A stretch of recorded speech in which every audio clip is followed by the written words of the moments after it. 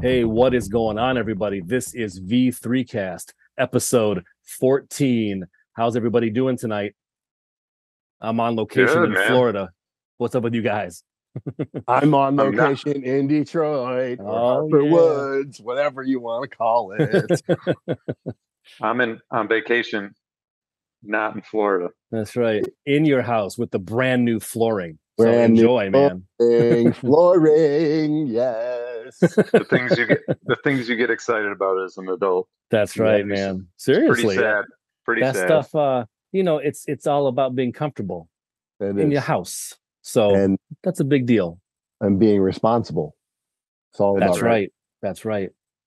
Heck yeah, man. So what are you guys up to? What's new? I got my Amon Amarth obituary carcass tickets today. That's what's new for me. Bam. Oh, nice, man. Nice. I'm going to that for sure. I'm Yeah, definitely going to go to that. that's How what I'm. much were those?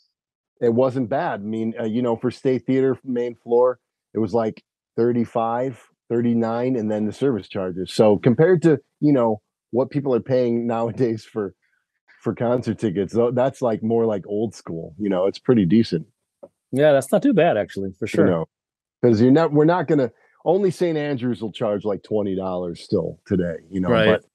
but we can't expect that from everywhere.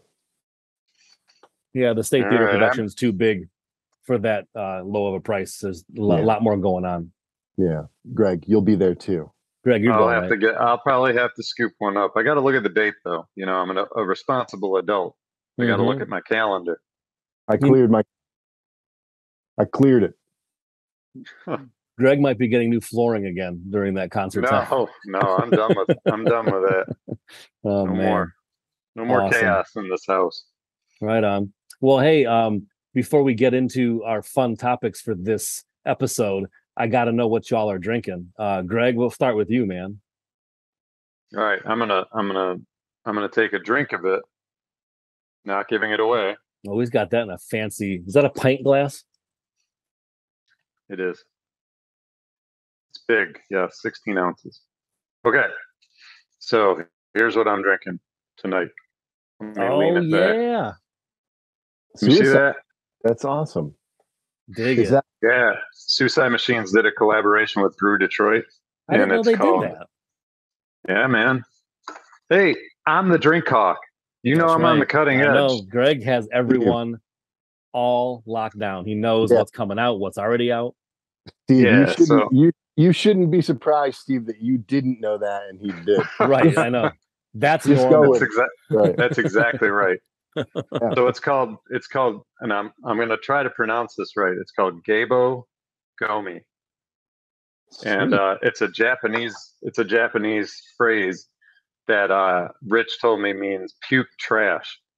And I guess Brew Detroit wasn't all that thrilled with the idea of calling one of their beers puke trash, but I- the way Rich tells the story, it's like it's an inside joke, sort of within the band. Gotcha. They had flown 12 hours to Japan, and basically Rich and Justin were staying up all night drinking because it was daytime in America. So like their clocks were almost like a complete half day off. Right. So they were up all night drinking, and that's when they came up with it. So, Nice. and then it sort of is a tie-in with this new thing they got coming out. In fact, I think like their new single comes out Friday. It's called "Slipping into Darkness."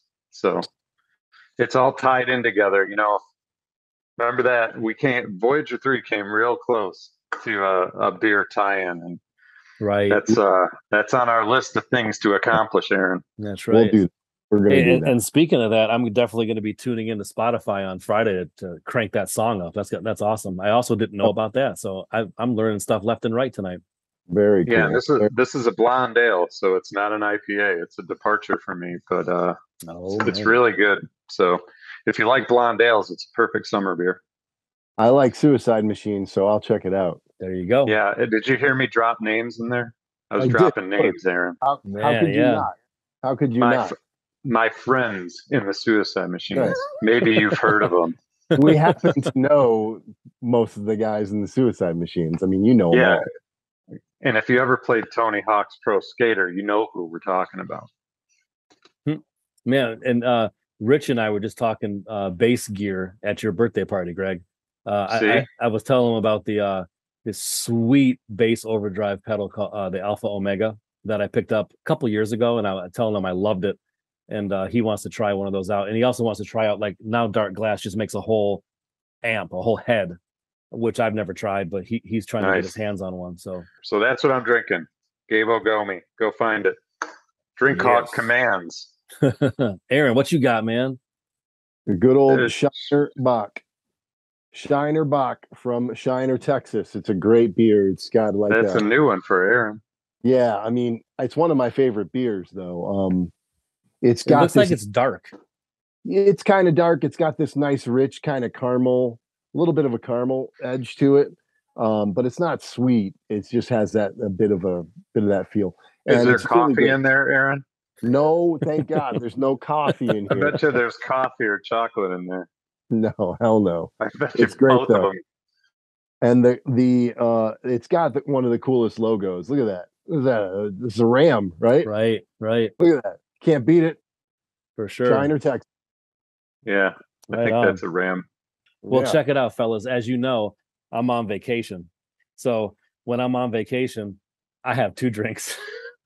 So I got Gosling ginger beer, ice cold, and my look at that world famous White Monster. White Monster. Yes. I knew it would be back. I knew it. Are you drinking them both at the same time, or are you going to drink them contiguously? Yes, contiguously. So I also have a cigar. I have a Quorum cigar currently. Oh, go ahead. And as I'm enjoying this Quorum cigar, I'm going to have first the ginger beer and then switch over to the Monster, so we can keep the energy level rocking during this V3 cast. Is it contiguous or is it concurrent? That's a good question. I'd have to look that up to know for sure. I would be guessing, but in layman's terms, I'm going to drink one, and then when that's finished, I will drink the other. I remember. It's consecutive. That's what it is. Yes. Because when I watch the movies and they say you will be serving these 2 life sentences concurrently, they mean at the same time. Right. There you go. But the other one, what did I just say? Consecutive. That's one after another. Right? Yes. All like consecutive numbering in the printing world. Yes. Same thing. Yeah. Close that topic out. Right. But that's cool though. You brought back the White Monster. It hasn't been here for a couple of weeks. That's right. Yeah, it's been a minute. How dedicated is Steve to the podcast that he's doing it when he's on vacation? That's dedication, man. I found my V3 Cast t-shirt. There you go. You know where it was? It was in this old backpack that I took to California when I saw New York Ninja at the New Beverly. And apparently I never took like 3 t-shirts out of that backpack. And here it was, waiting to be worn. It's like, hey, what took you so long? Yeah, that's why Steve can't have wireless headphones. See, exactly right. Oh, but you know what though? In a cool tie-in, when you're watching this podcast right now at Voyager3store.com, we have V3 shirts like this for sale. It's like a gray ring spun cotton, so it's the soft cotton with direct to garment full color logo of the V3 Cast logo. Go get you one. There you go. Steve's always closing, man. Cigars are for closers, Steve. That's right. Yeah. Otherwise, they don't give you one, and I'd be like, "Where's my cigar?" Right. All right. Well, our first topic tonight that I thought would be fun is underdogs, unsung, underrated, needs to be out there more. Film, your favorite film and album that fall into that category. There's probably going to be more than one, obviously, but for this particular episode, let's just pick one and share it with the folks out there, because some people might already know about it, or some people might discover something brand new right now. Right. One, Greg. I've got Greg. one. I was very strict. I have one of each. He has one of each with 3 a couple runner-ups. A couple runner-ups. I knew it. I was very strict, and I chose one runner-up for each. That's great. All right. Well, I'm dying to know Aaron, what are yours, man? All right. I did do a lot of thinking about this, and this is something that you could always come up with a bunch of them. Right. But for my movie, it's a movie that I've only met a few people who've seen or have heard of, but it's one of my top 5 movies of all time. It's called Brotherhood of the Wolf. Um, or if you're French, this is It's a a good French one. movie.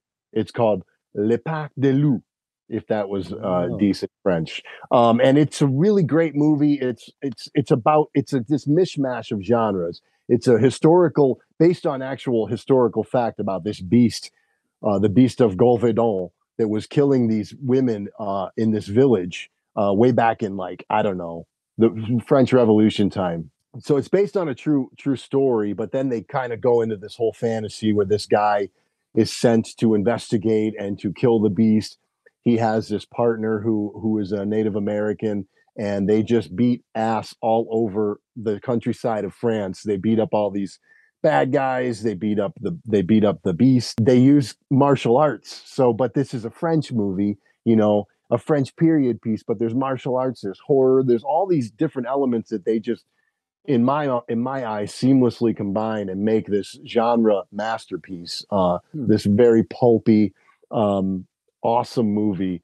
I saw it in 2001, and it instantly jumped to one of my favorite movies of all. And it only recently came out on Blu-ray. I had it on DVD for 20 something years, and it finally came out on Blu-ray. I don't know, a few months ago, half a year ago, something like that. Wow, that was one of those ones that must have been like tied up in legality or something like that, Yeah, right? yeah, and that's when I had given up hope. I was like, I would search Brotherhood of the Wolf Blu-ray every few months, and it never went anywhere. And I just said, well, it's just never going to come out. And then it finally did, and I was really, really, really happy to see that. Yeah. My album is by a band called Huntress, who never, I mean, they did pretty well, but they weren't around for very long, and they didn't get, too crazy big. But a band called Huntress, and their first album debut is called Spell Eater. And it came out, I believe, in 09, if I remember right, maybe 11. I forget, but a little bit ago, more than 10 years ago. And it's a great sort of classic metal with some thrash involved. There's Jill Janis, who could hit every note from the highest to the lowest. She could growl, she could scream, she could sing clean, but she always had this bit of grit. And then the guitar work is awesome. Everything about the band is great. And they did 3 albums. Spell Eater was the best. It's a masterpiece to me. The other 2 were never lived up to Spell Eater, but they were still cool. And I luckily got to see them twice. Never a long set, because they were always like in the earlier part of the bill. But I saw them at Mayhem Fest, opening the day, and it was like 10 o'clock in the morning. But so only the diehard people who really knew Huntress, or just the people who really wanted to get in there early for the whole show, the whole day, up at Pine Knob, only those people saw them, and so they were amazing. And I saw them open for either Cradle of Filth or Dimmu Borgir at the Majestic a little bit later, and I got to like meet them and stuff like that. So that was really cool. So yeah, and then she died a few years ago. She ended up killing herself because she was dealing with this crazy depression and bipolar disorder, and that stuff is all written right in the lyrics. It's kind of eerie because you can just see her saying all these things that are going on in her life, the good, the bad, and the ugly, I guess. And it was when I saw that she killed herself, I was not surprised. I was bummed as hell. I still am, but it was like one of the least surprising and also most depressing deaths that I saw, in like the rock Wow. world. So, but she at least left her mark, and I think that it would be cooler if a lot more people knew about Huntress, because they're the fire that burns twice as bright lasts half as long. So that was Right. that was Huntress, and it's amazing. Spell Eater. Right on. Hey, can I comment on yours before we go to anybody else's? Yeah. And you too, Greg, of course. But Brotherhood of the Wolf, I'm fairly certain Back in like 2002 or 2003, we would do movie nights with our old buddy Dennis, who used to be in a Rising, and other bands around Detroit. And was that one that we watched at the movie night? I'm pretty sure it Yeah. was. Yeah. Yep. Gotcha. I remember, I don't know if I just wasn't ready for it somehow, Mhm. because I remember being like, I didn't dislike it, but I was just like, eh. But with time, I need to watch that again immediately, because I know that if you hold it in such high esteem, that it's got to be pretty kick ass. So I got to watch it again now with a different mindset, obviously, with that much time passed. And then Huntress, you've talked about them before, and I think like when we're on the road, sometimes I think you played some of their albums, and I think somehow maybe one of them somehow liked Voyager 3 or something like that, because their Twitter followed us back when the band was going on, which Yeah. is pretty cool. I mean, we're not Yeah. big, so it's when a kick-ass band like that follows you, you're like, oh, nice, okay. Yeah. We must be doing something right. Right. So Yeah. I kind of paid attention to them as well, from your recommendation and hearing them, and then that whole angle of them following us like that. So that's pretty sweet, and that is super sad and tragic that all that Yeah. had to happen, for sure. Yeah. But that album there's a fire in that album, because she had been around the scene for years trying to put music together, trying to put a band together and stuff. She had been in cover bands with like other sort of well-known players. Were And they from LA? yeah. And so you could hear, the passion, the hungriness that you can see in somebody's. Usually it's going to be in their early work, when they're struggling to get up there. That passion that they have built up, that fire, that exploded like crazy in Spell Eater. And in the other two albums is not quite as much, but Spell Eater was like the culmination of probably every good idea she ever had, lyrically, vocally, and riff wise. Like it just all came together. So it's bombastic. I'm gonna fire that album up soon as well. Yeah, check it out. Greg, how about you, man? Well, yeah, I mean, Steve, you're completely wrong about Brotherhood of the Wolf. I remember seeing it the first time and thinking it was kick-ass. So Steve is wrong. The movie's awesome. Right. No, my mind wasn't right that night, I guess. Yeah, Apparently. no, Steve can be wrong, and Steve has grapes a lot of times. that We're not even going to explain. We're not even going to explain what that means. Just know No. that. But if you start accusing him of having grapes, he might actually get grapes. So be careful. That's true. It's like a yin and a yang, or a chicken and the egg thing somehow. Chicken in the air. And with that movie, I remember watching it that movie night.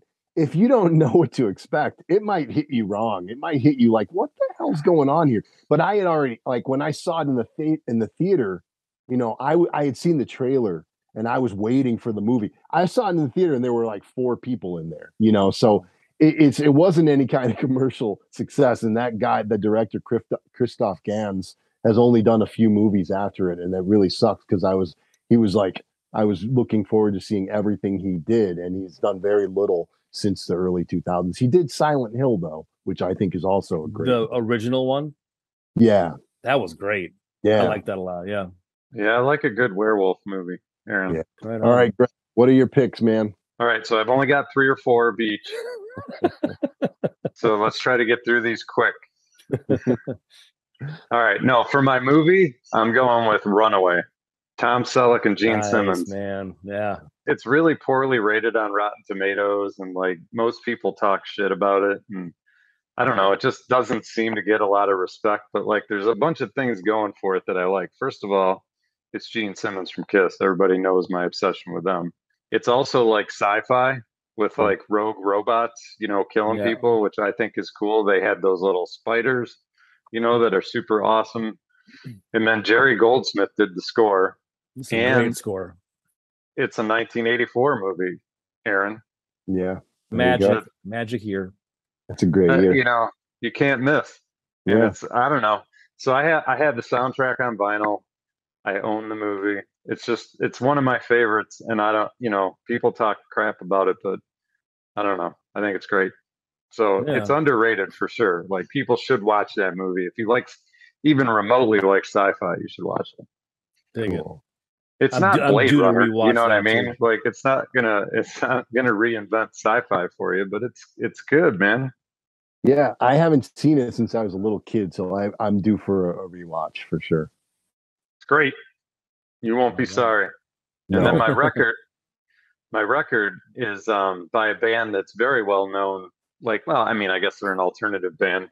They're really well known, and I know like almost everybody that hears what album I picked is going to disagree with me, but um, it's the band Killing Joke, and the album is Brighter Than a Thousand Suns. This is one of those records where you know how it was when we were kids. You only had so much money to buy tapes or whatever. Right. So like this album just happened to be the one that I had. You know, I had heard of Killing Joke, and I probably just bought it because I heard Killing Joke was cool, and you know that was the one that was out, so I bought it.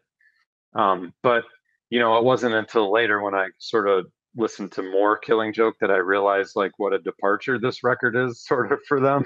You know, it's really like I kind of, you know, liken it to like Depeche Mode almost. You know, it's like really, really polished and really like you More know, not commercial, very would you say?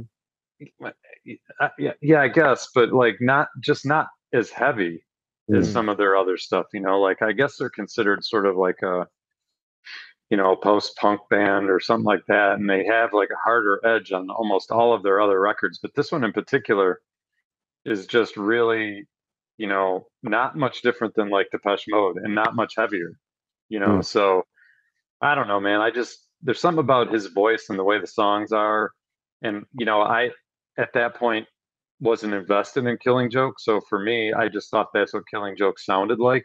Right. But like, Yeah, and like I you had said, I no didn't real history.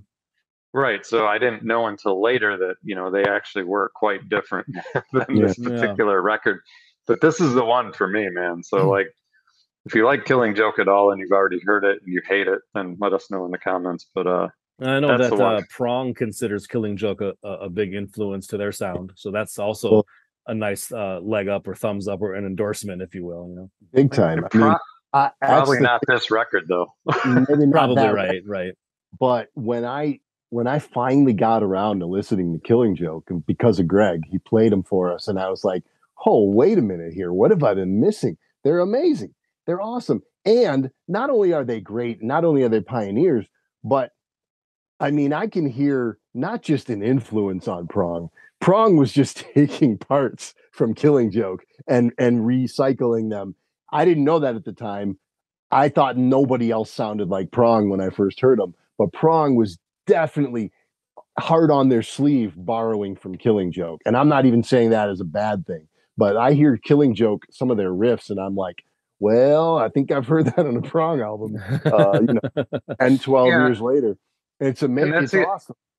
that's the other thing that's cool about. I think the main guy's name is Chaz something, but that's what's cool about him is like he doesn't and they as a band don't really care sort of where they fit. You know, they've been described as new wave or post punk or synth pop or gothic. You know, like there's all these things that people call them, Right. Yeah. and it's just because he doesn't. You know, they don't go into a record, you know, trying to sound a certain way. It's just what however it comes out. I think, you know, so Right. I sort of like that about him too. You know, you don't get the same record over and over again, you know? Yeah. So Yeah. Yeah. Dig those are it. my Dig it. picks. And I've only got two, one of each. Man, those are Sticking good to the picks, rules, man. man. Those are good. You did it. Yeah. All right. I have one. My film pick. When I tell you this one, I'm not an expert on the film because I've only seen it one time, but I just loved it. And I want to watch it again soon. And luckily it is available on most of the streaming platforms out there. But the 1997 film called Cube. It was a Canadian production, and it didn't come out in the States until a year later, believe it or not. It came out September 9th, 1997 in Canada, and then it came out in the United States on September 11th, 1998. Super creative movie and did a lot with a little because basically, I don't want to give anything away of it. Plus, I've only seen it once, so I don't really know, everything about it by heart anyway. But it's basically like pretty much a one location film. So set a super small budget. I think it was like 350 or $250,000 budget, but it made like $9 million on its release. So studios love that. So there's been some sequels and prequels since then, but the guy who did the score, I wrote his name down, Mark Corvin, did a really cool score for it. And then you would also know this composer's work from The Witch and The Lighthouse. He's done higher profile films since then, but it's a sci-fi film mixed with horror, kind of like also like a dystopian future that is kind of weird, and they don't tell you a lot about it, but you kind of get the sense that things have gone very wrong in society. Just a super cool movie, creative, did a lot with a little, as I said. Very fun film, so I recommend that to anybody who likes that kind of genre of films for sure. And then my music pick, you guys can probably guess this one, because anytime I ever have a chance to sing the praises of the band Handsome, I do it. So their one and only full-length album, which came out February 4th, 1997 on Epic Sony, was self-titled, and it's one of the best and most underrated rock records of the whole entire 90s, in my opinion. It was kind of like a super group, basically. So you had Peter Mengade, who was in Handsome, Tom Capone, who was in Quicksand, Pete Hines, who was in the Cro-Mags and Murphy's Law, Jeremy Chatelain, and Eddie Nappy on bass. Jeremy was the singer. Really creative guitar work from the two guitar players. Peter had like always the most tasty riffs, catchy but still heavy, and not standard, like not what a guitarist would just plug in and play right away. He thought about it, and he tilted it just a little bit, or just did things to the riffs and the song structure to make it really interesting. And then Tom Capone's super creative kind of ear candy on top of all that. He did all kinds of cool stuff on pretty much every track. It's just slamming. It was produced by Terry Date too, who did Pantera stuff and Deftones stuff, and even some Slayer stuff, I think, right?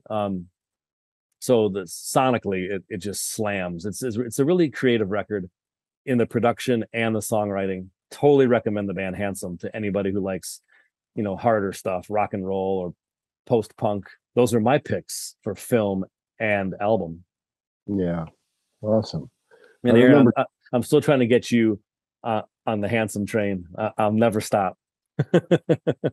I actually wish I liked them, because you so into them and always were, that I felt like is there something wrong with me that I'm missing the boat with these guys? But I'm always willing to check it out again. When we heard it at Jeff's party the other day, it sounded better to me than it used to back 20 years ago. Yeah. So need to listen. Is the album on streaming? Yes, it sure is. I'll give it a good listen and be fair with it. I mean, I know the album already. It's not like I'm going to hear something I haven't heard, but I might hear it in a different way. True. And Cube, I remember seeing that probably at like 3 a.m. on the Sci-Fi Channel 20 years ago, no, more than 20 years ago, 25 years ago or something. And just to give people an idea of the premise of it, so they can just get a little taste. And some people have probably already heard of it, of course, but a person wakes up in a cell and they don't know why they're there. I don't even remember if they even know who they are at that moment or something, but they don't know where they are or why they're there. They just can't get out. And then at some point they open a box window and they see that there's another person in another cell adjacent to them. And basically there's all these people in this cube, and they don't know, so. Yeah. So they try to piece together why people are there, that they have theories as to why who's there is there, type of a thing. And also they try to figure out what happens in each room. And some people think that they know why certain things happen in some of the rooms, and some people are right, some people are wrong, et cetera, et cetera. So there's a lot going on. It's layered story and interesting characters. It's very cool. And here's another little cool tidbit that kind of it said that the film initially was inspired by the classic Twilight Zone episode, 5 characters in search of an exit. I'm sure people know that one. It's every Twilight Zone is great, but that one is one that stands out. And that one has a special spot for me as well, because it's probably about 10 years ago now or so. I directed a Sponge video, the band Sponge, who happens to be from Detroit, and that they were also extremely big in the 90s. And I did a video for one of their tracks called Fade from View. And I kind of spoofed that Twilight Zone episode as well, in a totally different way. It wasn't like Cube whatsoever, but it was inspired from that episode. So I have a sweet spot, for that, because I've loved that episode since the first time I saw it when I was a little kid, then used it for a music video inspiration. And then to find out that Cube was also inspired from that same episode. Pretty sweet. Yeah. For sure. Now Steve's dropping names. Oh, yeah, that's right. Yeah. My everybody's dropping Sponge. Names. Aaron, who else? Now, who do you know? I know the guys in Sponge too, because I was Steve's basically, what is it called? Production assistant. Grip. Production you were assistant. the grip. Yeah, I was the grip. I was the bus boy. I was the dolly. I did all that stuff. That's right. That was a great video too. Yeah, it was fun. Definitely fun. But yeah, so a bunch of cool films and a bunch of cool albums. Check them out if you haven't heard of these. We think you'll dig them for sure, and we think they need more attention. And let us know what your picks are for underrated movies and albums, but just keep it to one. That's right. You gotta follow the rules. And you'll end up in the mailbag if you do that. That's right. You might end up in the mailbag. You might end up in the mailbag. Speaking of mailbag.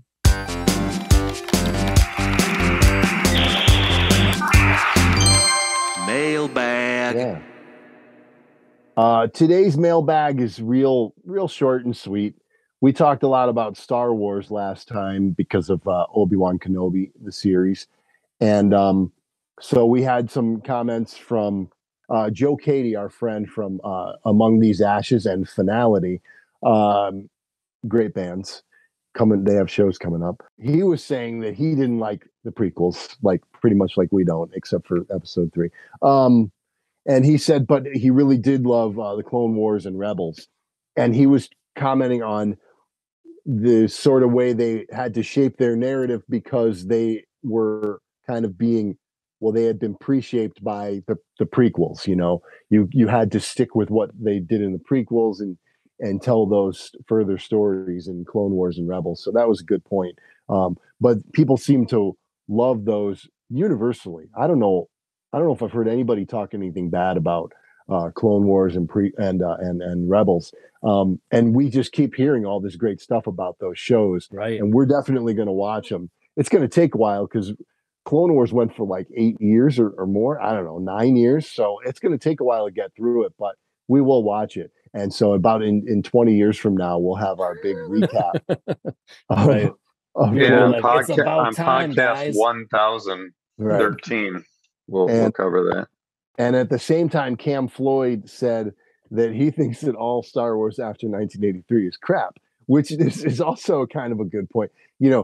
Everybody would have been, and I love some of these new movies. I'm way more forgiving. But here's the thing. Here's a universal truth. Everyone would have been happy if they had stopped in 1983.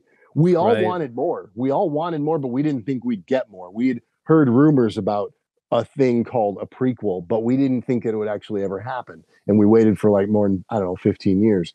We would have been perfectly fine if they hadn't done any more movies. We could have had our books. We could have had our comic books and video games and take those or leave them. Some of those books were great. Some of those comics were great. Right. But there wouldn't have been anyone unhappy today. They would just be wanting more. But that's a different thing than unsatisfied or pissed off about story decisions. It would have just been like, oh, wouldn't it have been great if they'd done more Star Wars? But we would all been happy with what they did 100 years ago in the original trilogy. So, right. So that was the mailbag. It was a lot of stuff about Star Wars, and I just wanted to bring those two things up. So.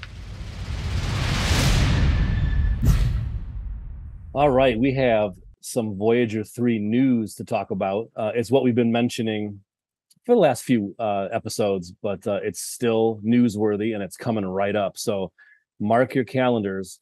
for Motor City Nightmares. It's July 29, 30, and 31, a 3-day fest at the Sheraton Novi in the Metro Detroit area. And the Friday night after the fest ends at 10 o'clock, at 10:30, the after party starts. And it is going to be Voyager 3 playing live, a live concert set with the amino acids opening up. It's going to be off the hook fun, and there's going to be hopefully a lot of celebs there still, and just a party. It's great. We've done this before, and we totally love everything about Motor City Nightmares. And we're going to be there during the days too, Friday and Saturday, with a table, a booth, if you will, signing merch, selling merch, hanging out, fist bumping, and drinking white monsters and other such things, right, gentlemen? No, Now the not cool that last part. I'm right, drinking right. coffee. Greg's like, no. But some highlights. I have some highlights, and Aaron also is going to bring you some highlights for this year's Motor City Nightmares.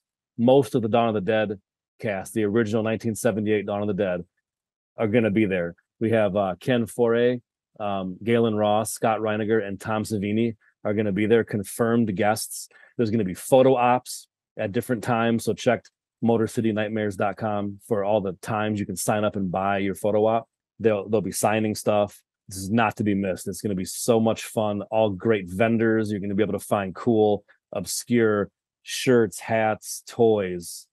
You know, it goes on and on. If you've ever been to these horror conventions, they're super amount of fun. I encourage everybody to go check these out for sure. Along with the Dawn of the Dead people, we have some other guests from other movies and people of the genres of especially horror and science fiction too. We got Nancy Loomis, who had the poor unfortune of getting destroyed by Michael Myers in the original Halloween.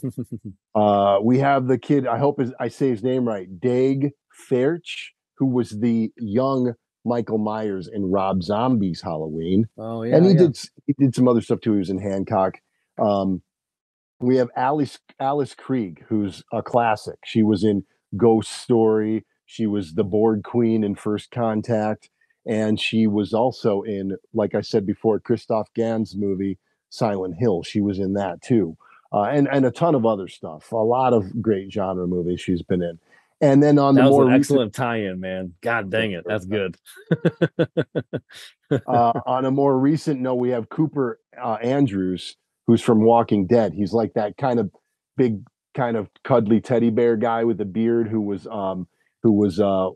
King Ezekiel's right-hand man in Walking Dead. I stopped watching Walking Dead a few years ago, so I don't know if that dude's still alive or not.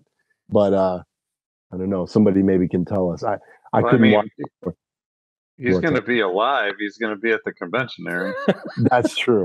That's true. Sometimes I get reality. That's a very good point. That's a very good point. I get reality and fantasy mixed up sometimes. Luckily, he is alive. And so is Nancy Loomis. She got, she survived the filming of the movie. Her character did. And now she lives to tell you the tale. Yes. So come and see these people. Take a picture with them, get them to sign your poster of Halloween, old Halloween, new Halloween. And there's how many Halloweens are there? There's some other people from different Halloween movies. Like there's a guy from Fright Night. That image of that lady in Fright Night with the mouth that's too big, still the scariest things I've ever seen.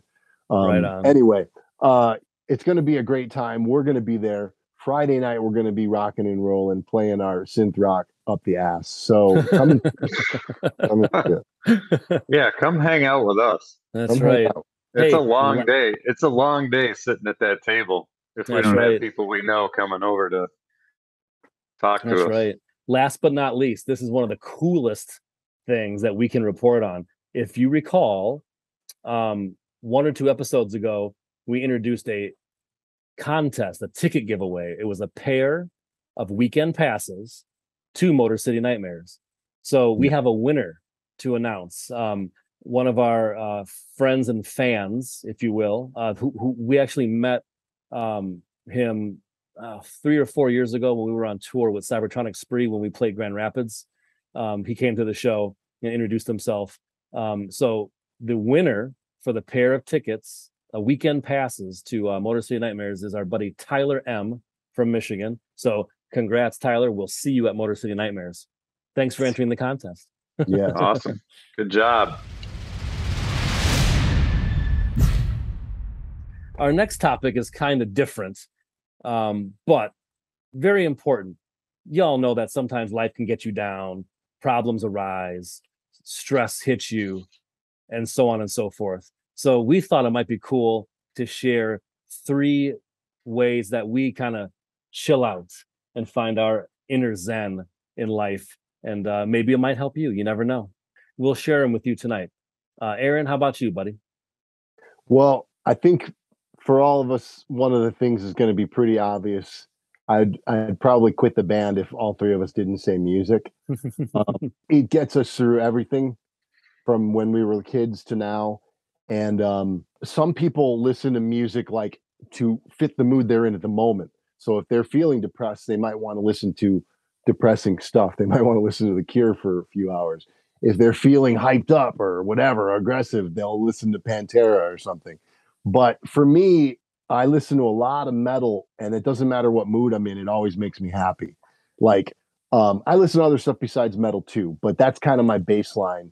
Rock and metal, I kind of throw all that stuff in there because not only am I listening to the sound of the music, but I'm also listening to the production, thinking about how they got, how they came up with these guitar tones or drum tones. I'm listening to the lyrics, I'm listening to the vocals and thinking about how clever they were when they wrote those lyrics to that song. That stuff takes me out of what's going on when I'm feeling, pissed off or down or whatever. And music, the other great thing about it is you can take it wherever you go. So I don't care if I'm sitting in traffic and it's like, oh, we're not moving on the freeway. Who gives a fuck? Just turn the music up. I don't care. Other people might. I mean, I used to listen to Howard Stern in the morning all the time, but I don't have access to that anymore. So, music will make the time go by. It'll make every situation better. If you're waiting in the Secretary of State or DMV to renew your license and you're sitting there for 2 hours, who fucking cares? Bring some headphones and listen to music. You can listen to it in the house. I have music. I have access to music in every room of the house. I can listen to stuff, whether it's streaming or a CD or whatever. Every room in the house, the garage, the outside, all that stuff. So music is always there. Along with music, reading is super important to me. Whether it's comic books or books, I like to read a lot of science fiction. I like to read a lot of fantasy. I like to read a lot of war stuff like Vietnam and World War II, especially. So anything that will take me away from the regular life. I don't read any books about people just growing up and what it was like living, growing up in a poor family or something in Baltimore. I don't care about that stuff. I also don't watch movies like that. I like to see stuff that will take me away, that'll make some kind of escape. That's why science fiction and fantasy are so important to me. And a book you can also take with you all over the place, sitting in line at some place. If you know you're going to be in a lobby at somewhere waiting for something, you can always bring a book. Can't read while you're driving though. Don't do that. True. That's all right. So they have book on tape just for that you reason. Got books on tape. See, well, Steven, they're not on tape anymore, but tape. You get my point. They know what you mean, Greg. Calm down. Tape. No, I don't know. What is it? What else do you call audiobooks? Audiobooks, yeah. What you got, Greg? So, like I said, my number one is the same as Aaron. So for us, I mean, for the 3 of us, and it's always been this way, like, music is not only like something that we listen to, but like for me, it's really cathartic when we get into a room and we like create something out of nothing. So I think what I'll say that's maybe slightly different than what Aaron said is, if we're talking about ways to like chill or, improve your life or be more zen, I would say find something in life that appeals to you and that you're passionate about. It doesn't have to be playing synth progressive rock. That just happens to be what we do. It could be pottery. It could be, anything creative, some sort of creative outlet or some sort of hobby that you find interesting or like that you're passionate about. I would say devote some energy to it and try to become as good as you can at that, and it gives you like a sense of purpose and accomplishment and things like that. And I mean, certainly with music, none of us will ever know everything there is to know about our instrument. So it's kind of like this never ending journey. It's like, Yeah. okay, what can I do different this time that I haven't done before, or whatever, so always challenge, that challenge of trying to do the next thing that you don't know or whatever is what keeps it interesting. So that's the very lofty, sense of purpose chill strategy. But like, Right. for me, it's like, I don't know, like once you get married and have kids, it's like at the age my kids are at, when they're finally in bed and you and your wife or whoever, can sit down and just turn on whatever it is you're watching at that time and devote some time to it. So like when it finally is like, okay, the kids are in bed, it's Friday night, we don't have to be up at 6 a.m. That to me is like, also a Zen moment where, Totally. we can totally watch 2 or 3 episodes of something if we want, Yeah. And then the last one has to do with, you guys were just over to my house recently, but like a big part of the reason that we like this house is because of our backyard. So like we have a tree line that runs through the back, and my entire life I used to go camping growing up. And when we walked into the backyard of this house, I was like, holy crap, it feels like I'm camping, but like I'm in a subdivision. So like for me, like I went out there and I built like sort of a makeshift, fire pit. So like in the summer, especially, like just getting outside around the fire pit, and relaxing in a camping chair, and it's sort of just like all the stress of the day just kind of like goes away, when you're sitting out there with your family around a fire. There you go. So Yeah, so true. that's what I would say. Mine, I think first and foremost is definitely the aspect of creating. I've kind of built my life around that, actually, just like creating all kinds of different things for us, me, even my kids, or any other work that comes along. But the project that you have in front of you, whether it's to score a film or or to create some kind of a entertaining story or fun story for someone to listen to or watch, that's definitely where I think therapy comes in to it, or finding your chill or your zen type of a thing. Like I mean, that's kind of why one of the main reasons I made my own studio is so that those tools are available anytime something comes up. So I always have all kinds of different things going on. So obviously Voyager 3, and I do solo music that's even more out there and weird. And then I do videos with my kids. We do like little adventure mini skits, if you will, that are produced fairly decently. I make original music for each one of the episodes of their stories, and stuff like that. So that's, I think, something that we all share for sure. And then what to Greg's point is not everybody is a musician. So what Greg was saying is great. Like find some kind of activity that kind of takes you out of the situation that you're in, or things you're thinking about, and puts you in a different spot where you don't have to think about that, or you're focused on a task or a project or a puzzle of figuring out this craft or skill. And I think that has a large potential to kind of get you out of a stressful situation. And then some fun things that kind of like I've discovered or developed on my own, like what you said, Aaron. You have music in every area of the house, and I'm the same way. I have digital stuff, or on your phone or whatever. I have vinyl, I have CDs.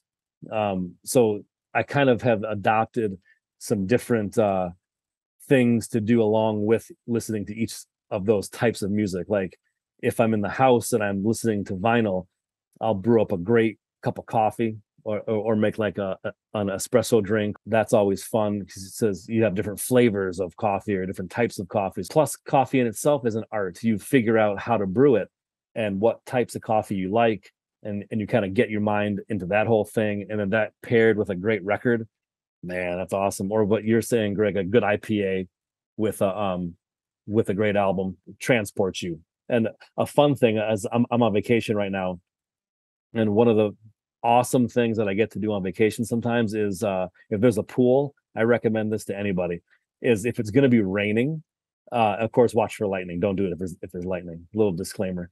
I love to float in a pool when it's raining because the rain is like really cold, and the pool, especially in Florida, is usually pretty warm just by the nature of the beast. The sun's been pounding on it all day, so the pool is pretty warm, and you get that cold rain. There's nothing like that.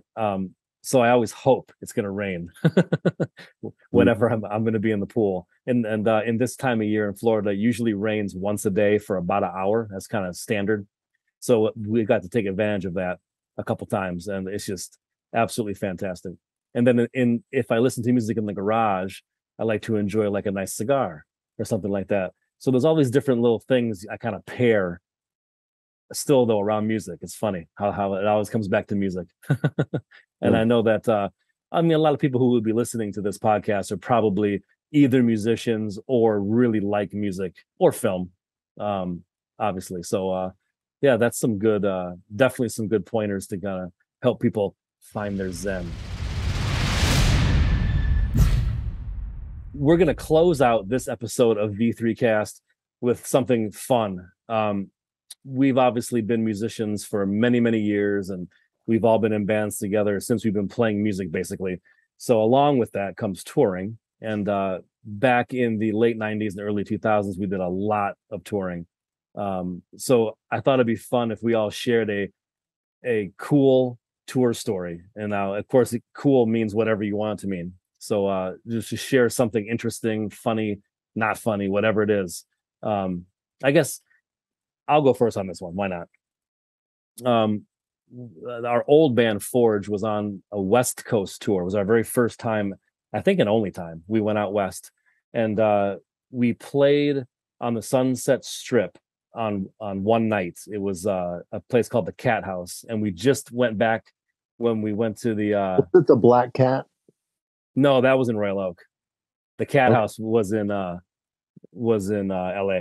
Right, it's kind of like a known place. Like a lot of people who like for example, like a couple of the guys from Guns N' Roses, like right before the tour would start or right after the tour ended, they would go there and have a jam session or something like that at the Cat House. So it was known for kind of cool stuff like that. But we played a show at the Cat House on one night, and then we had another show in Huntington Beach the very next night, and we didn't have a place to stay. So a lot of times one of our missions was to try to find a fan that would let us crash at their house. That was always a mission that we would do. But on this particular occasion, that didn't happen. So we ended up just saying, oh, hell with it. We're just going to crash in the van. We'll find like a strip mall or something like that and park in the parking lot and sleep there and get an early start and head off to Huntington Beach the next day. So we found this little strip mall not too far from the Sunset Strip, and we went to sleep. And because we're not experienced West Coast people, we did not know that it's super fucking hot during the daytime there, because it's basically desert, right? So when we woke up the next morning in the van, it was probably about 108 degrees in the van, and I thought I was gonna die. It was so hot and I was so thirsty. You can't even measure how incredibly hot and thirsty that I was. So I kind of staggered out of the van, and I was looking for any place that would sell anything to drink. I don't care what it was. I just needed to have something to drink. So there was, and there was fresh blacktop on the parking lot at this strip mall. So we could have died, honestly. Did we even crack the windows no, open? I'll tell you why we didn't do that, because we thought somebody would like mess with us or something overnight or something like that, or give somebody an opportunity to do bad stuff. I don't know why we didn't crack the windows, but we did not. So we were in this hot box trying to kill ourselves, basically. So I staggered out of the van and found this like health food store. It was the only thing that was open. So I meandered into this health food store, and I'm like, they're not gonna have anything for me to drink in here. So I'm looking around, and they had, believe it or not, I know this might sound crazy, but in my very young years, Aaron, our Aunt Judith would juice carrots. If you recall, back when she lived in downtown Detroit at the apartment down there, the Park Sheldon. And so I had carrot juice before in my little kid years. So I went in there and I bought this humongous ice cold carrot juice. It was probably like, that tall, like however big a big Gatorade bottle is, right? And I drank that thing in one tilt. I just downed this carrot juice, and it was the most delicious thing I had ever had in my whole life, and I think it saved my life. So I was so I just cherished this drink as I was drinking because it was so hot. And then the clouds lifted, and I felt like I was gonna make it. And then sure enough, we needed to do laundry really bad because we had been on the road for probably over a week at that point. And next door to the health food store was a laundromat. So we got to wash our clothes, and I didn't die from heat stroke, and it ended happily. But that's my crazy kooky one of many tour stories. I don't remember what you got to drink. Well, I was too stupid, and I remember you stumbling out looking like the Incredible Melting Man, and but I didn't. My cognitive function was still down here. And I was just sitting in the van for longer. Bob and I didn't get up. I kind of noticed you and then just couldn't move. And I stayed in the hot ass van for I don't know how much longer, and you might have had to rescue us. Like, get out of here. Right. I brought in some other healthy drink for you. Right. I love that you did. Did that van not have air conditioning? It did, because it was a brand new van. We just bought that van like 2 weeks before that tour. Yeah, but we couldn't have that engine running all night long with the air. That's correct. No, but you could turn it on like once you woke up and realized you were dying. We probably did that. I mean, to our credit, we probably did. My cognitive function was down here. I couldn't think of that.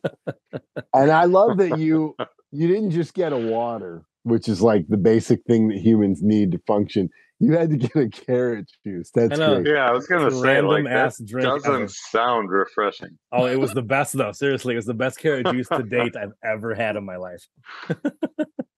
Oh, man. Steve sort of mentioned our MO for shows, trying to find a place to crash. So along those lines, one of the shows we played, and I'm terrible with dates and like years and where we were, but I do seem to remember the experience. But so we stayed at somebody's house, and Steve can sleep in no matter what, but Aaron and I wake up and we're like, first, we got to get coffee, so like Aaron and I are up, we're drinking coffee. And I remember wherever we were, there were like there were these woods behind the subdivision or something. So, one of the things Aaron's known for doing is like exploring whatever building we're playing in, or, woods that are nearby. So we got up. Aaron convinces me, of course, let's go walk around in the woods and see what's back there. So, it's going to be another 3-4 hours before Steve gets up. I'm like, we're walking through these woods, and then like we sort of stopped and realized that there were like about, I don't know, 30 deer in this clearing. And we're like, wow, where did all these deer come from? Like, I don't even remember, like, how did we not like scare them off? Right. And then there was like the main male deer like approached us and was like super mad because I don't know, he was getting like really aggressive. And it's funny because I tell this story to a guy who's a hunter and he relentlessly makes fun of me about this to this day because he couldn't believe that. Like, so Aaron and I are standing there, this male deer is getting really aggressive. He's like, I remember he's like pounding his hoof on the ground and snorting and like, doing what Aaron's doing. He's like, lurching at us. And Aaron and I remember Aaron and I are standing right next to each other, and we just kind of like barely turn our heads to see each other. And we're like, what's our move here? Hopefully it was reverse. So Aaron and I are like trying to figure out like what we can pick up to potentially hit this deer with, like, because we didn't think it was going to end well, but I think all we did was make ourselves really big and got really loud, and they ran off. The main male deer backed off, but Yeah. for a minute there, Aaron, we were underprepared. We were at a loss, and then we had to remember that, for better or worse, we're at the top of the food chain, and we had to like assert our dominance. And like Greg said, we made ourselves big, and we just kind of got aggressive, like, "Fuck you, man, come at us." Right. And then they finally ran away, but it took a second, for the deer to kind of register like there were no punks. I've never seen a deer act that way. You always think that deer, like as soon as they get around a human, they'll just run, but this one was not running. I bet you there might have been like baby deer nearby or something like that. Yeah, no, I think it had to be like mating season or something like that. I'm not sure, but man, I've never seen a deer act like that. Mine is the night that I almost killed the band. I was driving on the way to New York. So we were going through Pennsylvania, and it's late as fuck at night, probably 3 a.m. There's no lights on the road. Up to the right is a cliff going up a mountain. To the left is a cliff going down the mountain. Okay. So there's very little margin for error on this road. And there's no lights except brake lights off in the distance. All you can see is those 2 red brake lights.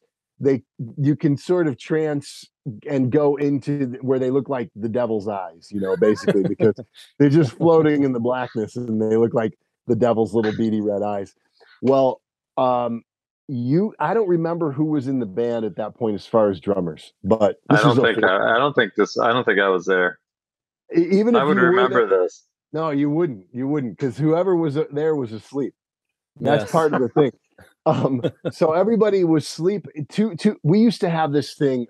Our old band van had all of our equipment in the back, and then above it we built this loft that was small, but it was big enough for two guys to sleep up there like Dracula style, and have enough room to sleep. Well, there was no safety things involved. We didn't even put a net or any kind of barrier in front of this loft. Wide open. Wide open. So in the case of a real bad situation, those 2 guys up on top would torpedo out straight forward, either through the windshield or right into the back of the head of the driver and the passenger, and just become missiles. Luckily, it didn't come to that. So John, our old guitarist, was in the passenger seat. I'm driving. I was in a trance-like state. It's that scene from National Lampoon's Vacation. Right, yes, right. Yeah. Where the whole car's asleep, and then they pan over to Chevy Chase, and he's asleep too. I thought I was in control of the situation, and I see the devil eyes far, far in front of me.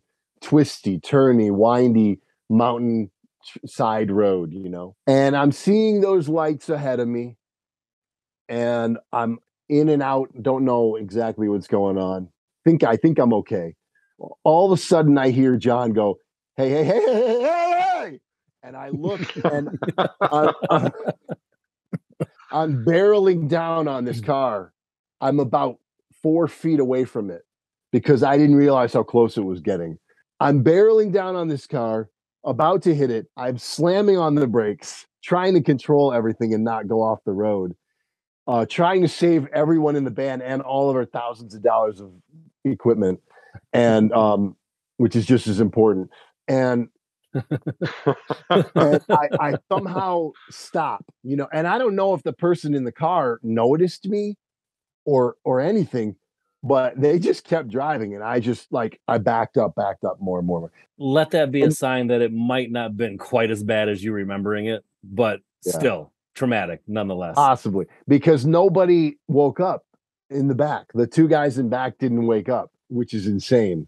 And John and I just looked at each other and said, "Okay, we got to get off the fucking road now. I have to go to sleep or switch or something like that." Right. So from then on, if you start getting tired, tap out and get somebody to take over, or just even if you pull over on the side of the road, I don't know, forget the hotel, whatever, just stop driving.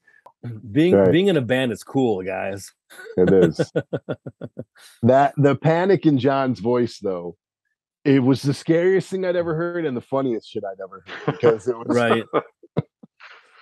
he thought I was in control, and he's like, "We're getting kind of close," and then he finally realizes that I'm not. I'm not even there. So Right, it was right. He is not stopping. no. Holy moly. See, the rigors of being on the Yeah. road. People don't Yep. know. They only see you for that 45 minutes here on stage with the cool lights and the smoke. They don't know Right. what it took to get there. Right. I don't know you almost died. That's right. Wow. All right. Well, hey, we survived this episode too. So Yeah. again, to everybody, if you have cool stories or favorite underrated albums or films or any other cool anecdotes that you want to share, leave them in the comments or send us an email at askv3cast@gmail.com. Like and subscribe, and we will see you next time on V3Cast.